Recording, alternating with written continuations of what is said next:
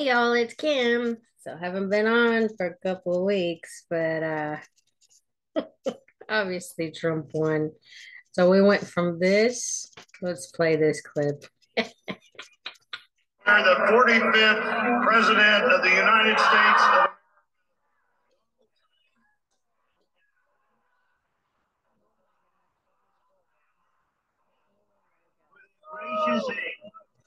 I am so sorry to my world. I am so sorry to my world. This is not what we want. We will face There's so much potential we will get the job done. for beauty and for devastation. In this one moment, it's just almost incomprehensible that they can exist right now. So, and we are grateful so close. President Obama. Okay. So I had never seen the full clip. I've just seen bits and pieces of her screaming like that. But yes, oh my gosh. So we went from that in 2016. And I wonder what happened to this lady. I guess I could try to look her up at some point, see if she's anywhere on the internet. To now, modern day, this says the best reactions to the election. Let's play this one. This is ridiculous. Why?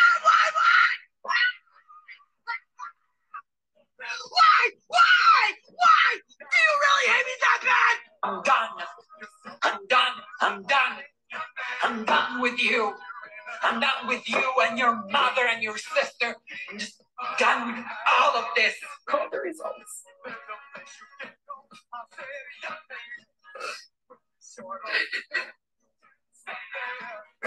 It sucks being hated by so many people.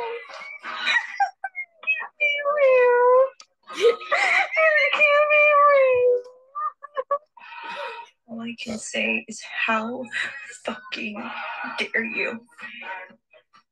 How dare you put this man into office for another 4 years, knowing damn well what it means for our country?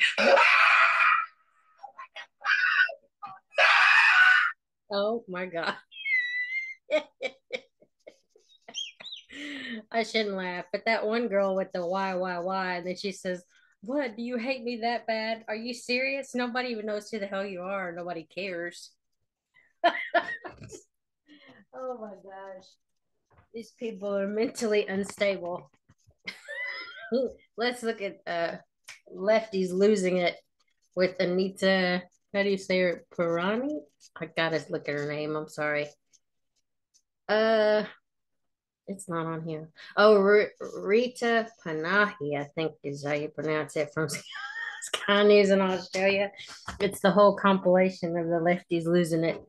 Oh my gosh. So who would have thought it would be this bad? But these people are out of their minds. Let me make this bigger so y'all can see it. Oh my gosh. Okay. The whole thing of Lefties Losing It. Lefties are losing it. Let's have some fun looking at reactions to Donald Trump's extraordinary win. The red wave has cometh, and the lefties are, well, they're giving me too much content. Real quick, I don't mean to gloat, but these people are just out of their minds. So this isn't gloating. This is just showing the reaction and how mentally unstable some of these people are. Because this girl, this young lady here in this car, and she's like, why? And then she's talking about, do you hate me that bad? Nobody knows who you are. That is narcissistic to even think somebody would know who you are. It really is. But anyway, let's watch this reaction again.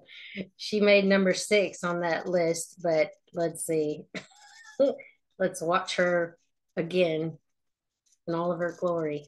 Or she sets the camera up so she can have this meltdown in the car. Okay, this is really good. Sorry. No.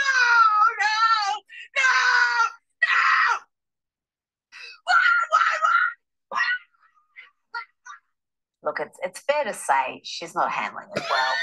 As for this next lass, I'm not sure where she is today. I swear to God, if you idiots elect that demented man, I will burn this whole place to the ground. And this woman is too old to be this stupid, but sadly, leftism and TDS can leave the sufferer delirious, delusional, and dangerously stupid. You voted for a racist, a rapist, a dictator. You voted for a bully, a bigot, and a narcissist. Even the Germans tried to warn us, but you didn't listen. You didn't listen to the historians, the psychologists, the educators, and the intellectuals. Of course not, because dictatorship 101 is to convince you to distrust the media, the educated, and to...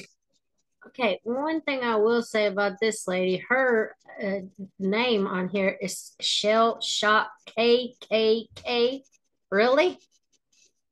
Really? Really?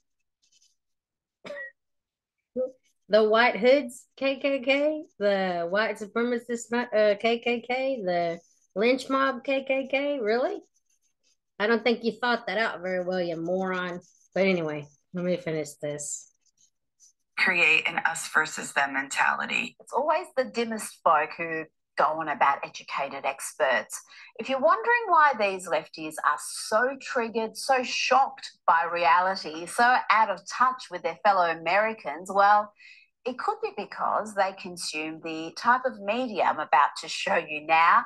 Here are some of our favourite media leftists who were convinced that Donald Trump was toast, that Kamala was going to win, and win easily. In my humble view, lights out. Please welcome back the next president of the United States.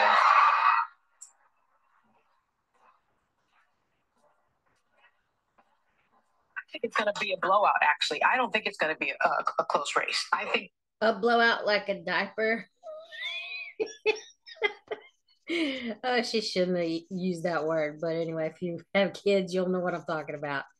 Anyway, these people are so stupid on The View. So stupid. Just trash.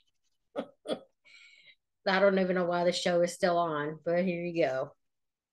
there are going to be those Republicans that just vote for Harris. It'll be tied on election day. As always, it will. The polls will be tied, and then he'll lose. You call us trash? Oh,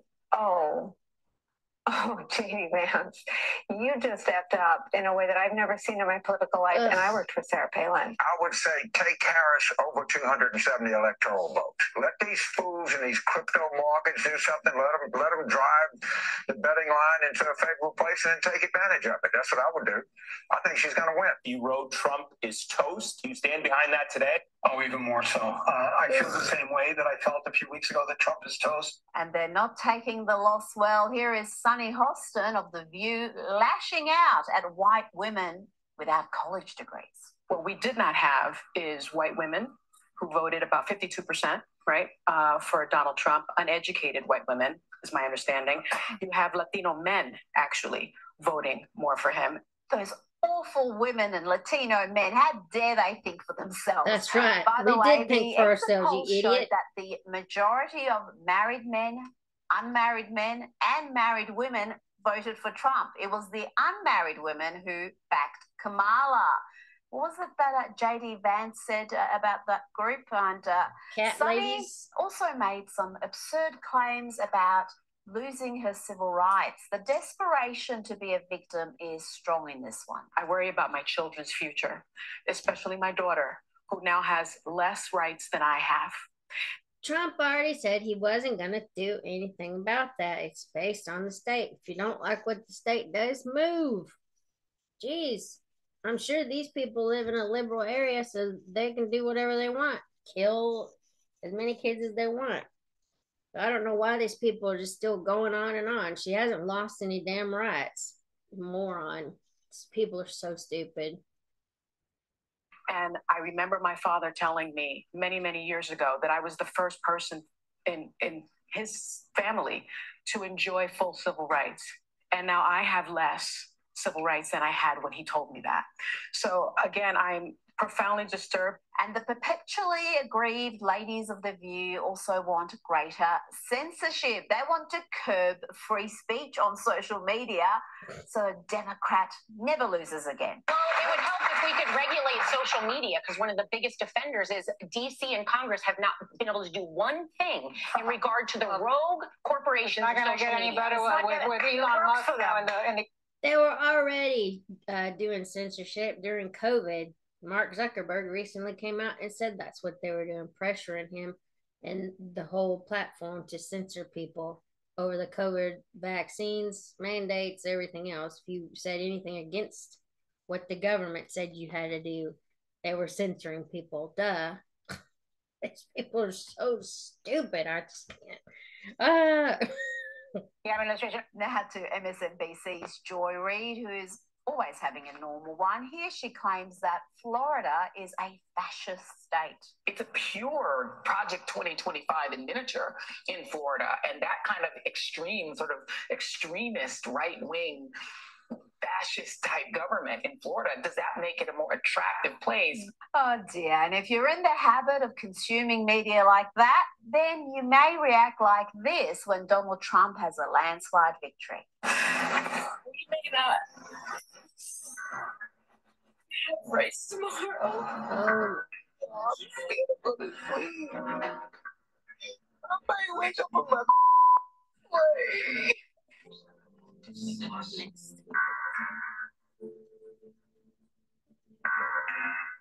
Anyone else helping the meltdown? I don't know how to do this. Right now, I'm just not. I can't deal with it right now.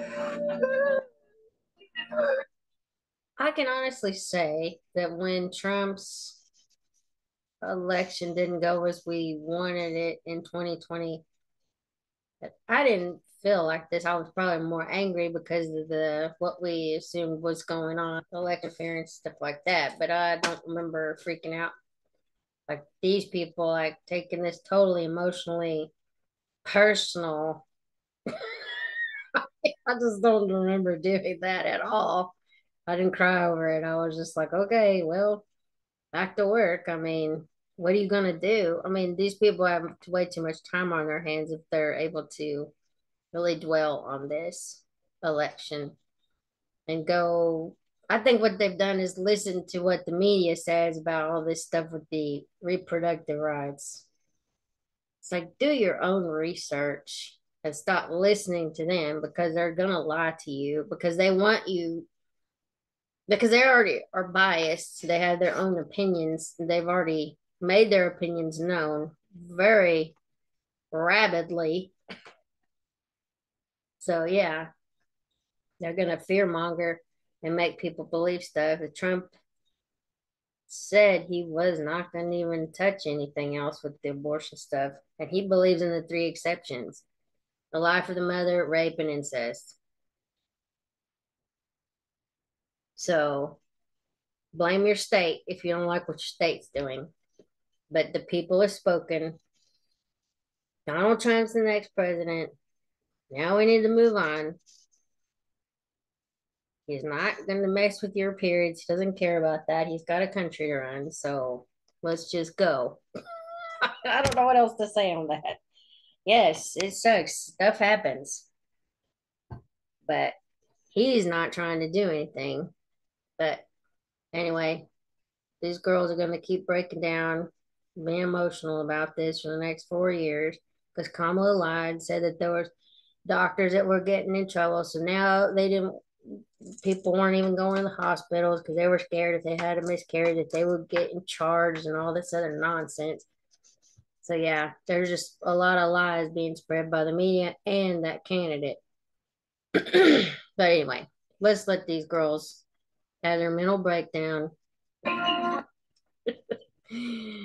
Oh my gosh. Let's see. I am 48 years old and I have never experienced anything like this and never thought I would in this country.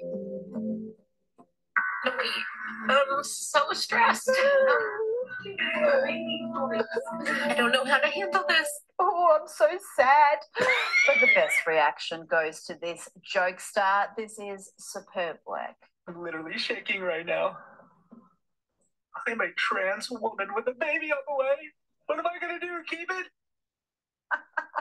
Now, that was parody. I'm not sure if this next video is. I suspect it could be real. It's hard to tell nowadays. I can't believe Trump's actually going to win this fucking thing.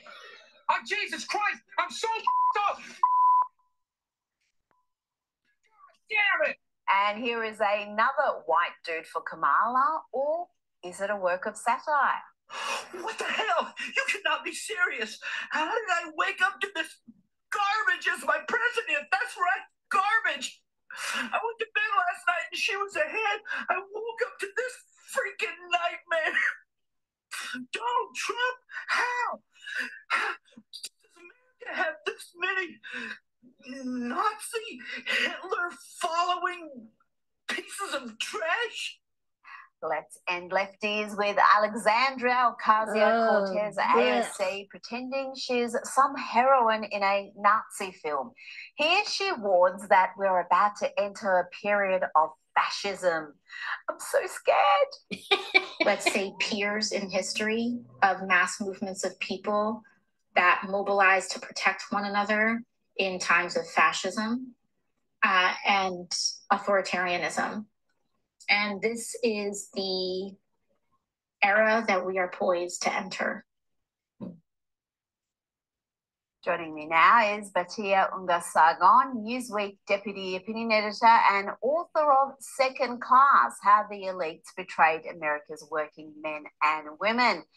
Anyway, I'm going to stop this one and let's look at these others. Lefties losing it. Oh my gosh. Let's see. More liberals breaking down. Oh my gosh. Entirely to Lefties Losing It. And let's start with the recreation of an iconic moment in Lefties Losing It. First, the original clip that in so many ways captures the quintessential essence of Lefties Losing It, the crazy hyperbole, the wild emoting, the derangement and desperation to be a victim, all captured in this classic moment when Donald Trump was sworn in as president. Donald J. Trump is now president of the United States.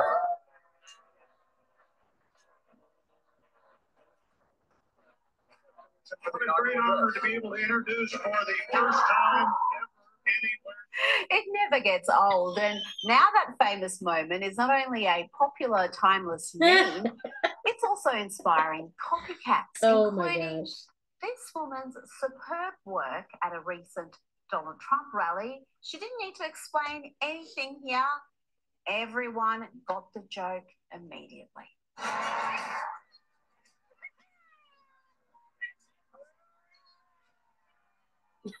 Of course, there are other copycats, and it can be hard to tell what's real and what's parody.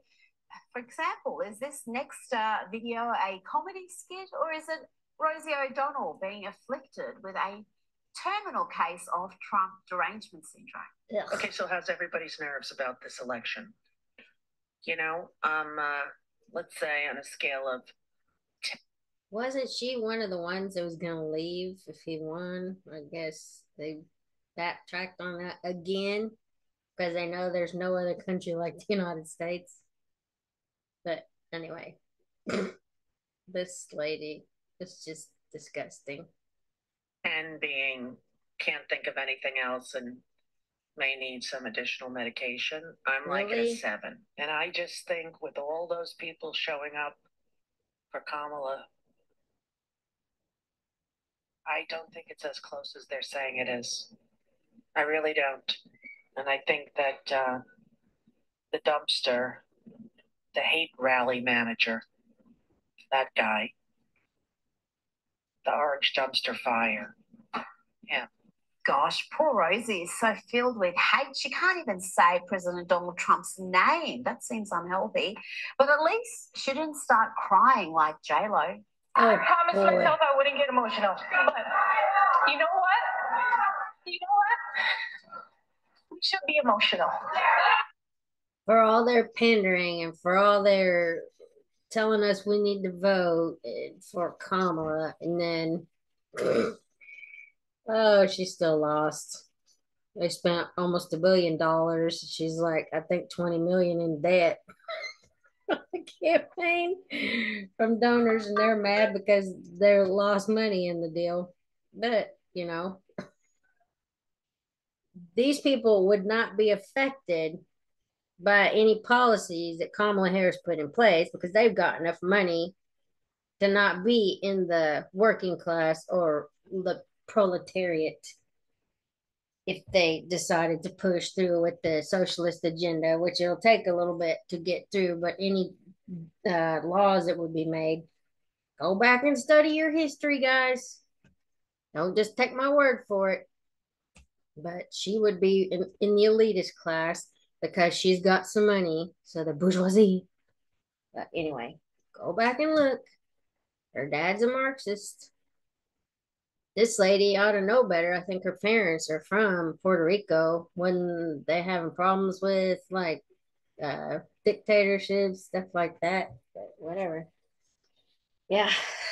Anyway, a lot of these people running from socialist countries, only if the Democrats had more power, they would have already put in socialism. But just watch. Anyway, I'm gonna let this moron talk. Somebody who else, didn't get her elected. We should be upset. We should be scared and outraged. We should. Our pain matters. We matter. You matter. Is she talking to P. Diddy's victims there? What was that all about? Yes, interesting performance from J-Lo, Jenny from the blog, Jennifer Lopez, the woman known for her terrible pics from P. Diddy to Ben Affleck twice. Now she's lecturing Americans on who to vote for. No thanks, love. But I do have some good news for you. Perhaps there is a cure for Trump derangement syndrome. Be sure to tell the lefty in your life about Trumpanol. Rough day? Do you find yourself acting irrationally? Do you get mistaken as a hyena when you laugh? Oh. Or do word salads occur frequently? Now there's help. Introducing Trumpanol. Trumpanol is designed specifically for those suffering with Trump derangement syndrome. Don't allow TDS to control your life anymore.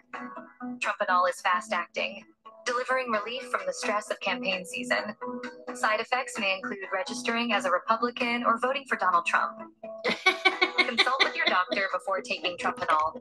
Now to a man who needs a double dose of Trumpanol. He's a man who proves that even a simpleton clown can be a billionaire. Here is Mark Cuban being a misogynist dolt. Donald Trump, you never see him around strong, intelligent women, ever. It's just that simple. Do you really want to be saying that to Tulsi Gabbard or, I don't know, Melania or Sarah Huckabee Sanders? Kayleigh who's now McEnany, governor of Arkansas after being Donald Trump's White House press secretary. And she had this to say about the feral left's attacks against her. President who empowered his team. And when the left was relentlessly attacking me, kicking my family out of a restaurant, parents spitting on our car at our children's school,